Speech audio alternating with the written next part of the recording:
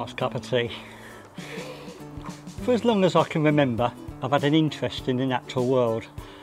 As a boy and a young adult, that was certainly mainly birds, and if you're a nature lover, I'm sure that may have been the same for you, maybe not. But in recent years, particularly since I started doing dabbling in photography and making these videos, my interest has broadened out beyond birds to include things like dragonflies, plants, trees, and just recently what I refer to as the 3 Bs, which doesn't include birds, bugs, bees and butterflies. And the past couple of weeks I've been getting out and taking photos and footage of creatures that fall into those categories. So I thought today I would showcase some of my photos and footage of these mini beasts, and I hope you'll enjoy what's coming up now, and I'll see you again at the end.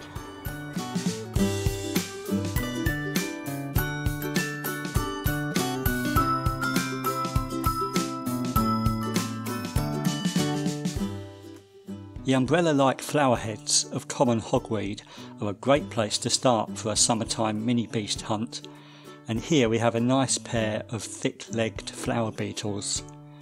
We'll see quite a few of them in this showcase. It's only the male that has the bulbous thighs which give the species its name. Here's a male on a bellbine flower. Another profitable plant to check out is ragwort. Known for being devastatingly harmful to horses if it ends up in their hay, it's also known for being the plant on which the cinnabar moth lays its eggs. In the past, I've seen ragwort heads covered in the striking black and yellow striped caterpillars of this species, but this year I've only seen the one small individual. As well as the cinnabar, there are plenty of other species to be found on ragwort. On this head we once again see thick-legged flower beetles, along with a slow bug on the right and possibly some sort of black ladybird on the left. On the same head a few moments later, the slow bug, which is a kind of shield bug, has come round to the front, and some sort of ichneumoniid wasp has arrived on the right. Still on the ragwort, on this head we've got the inevitable thick-legged flower beetles at the front, a common red soldier beetle just visible over on the left, but most noticeably a couple of nice butterflies. The one with its wings up is a small copper, and the other is one of the skippers, of which more in a moment. The small copper, despite being a smallish butterfly, is really quite eye-catching both in flight and when settled. As for the skipper, we do have several species in the UK, and I'd recognise that this was either an Essex skipper or a small skipper. It wasn't until I got home that I realised that the only reliable way to tell them apart is to get a good look at the underside of the tips of the antennae. In the Essex skipper they're described as jet black, whereas in the small skipper they're more sort of browny orange. This one from a few days later at Page's Wood clearly shows the jet black underside to the antennae tips, as do these video clips from Beam Valley. Clearly an Essex skipper on this occasion. Right, time for a couple of blue butterflies now. Firstly, a male common blue from some open grassland, and then a holly blue from my garden. Here they are side by side for comparison. Sticking with the colour blue, this rather attractive specimen is a blue-tailed damselfly, not to be confused with the scarce blue-tailed. Apparently the visual clue is to do with which of the abdominal segments has the solid blue on it. Switching from blue to red now, and we're back on the hogweed. This was at Page's Wood, where these common red soldier beetles were having a great time on top of and underneath the flower head.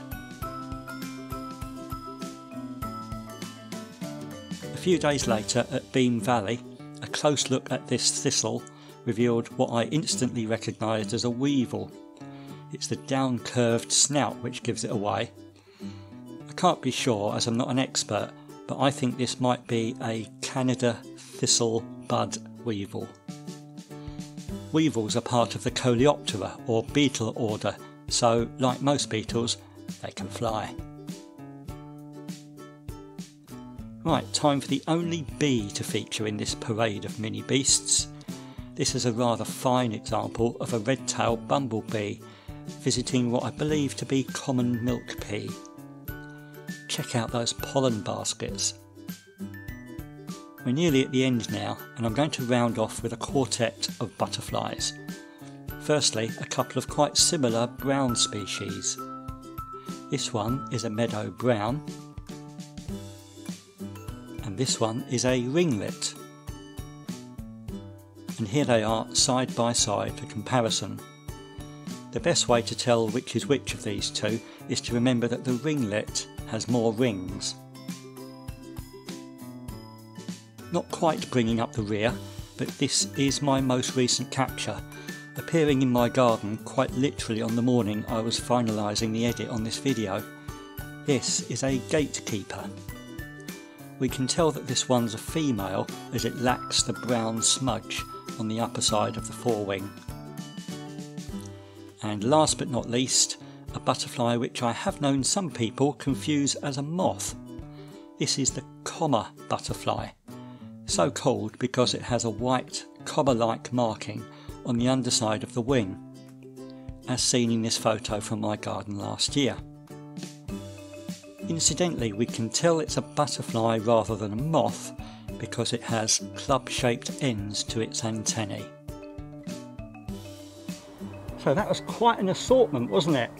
And what is certainly true is that by taking photos and footage of these little creatures, it's caused me to learn more about them, and that can never be a bad thing. So I'd encourage you to do the same. Get your camera out, or even just your phone, and start taking pictures and footage of these little creatures and see what you can learn.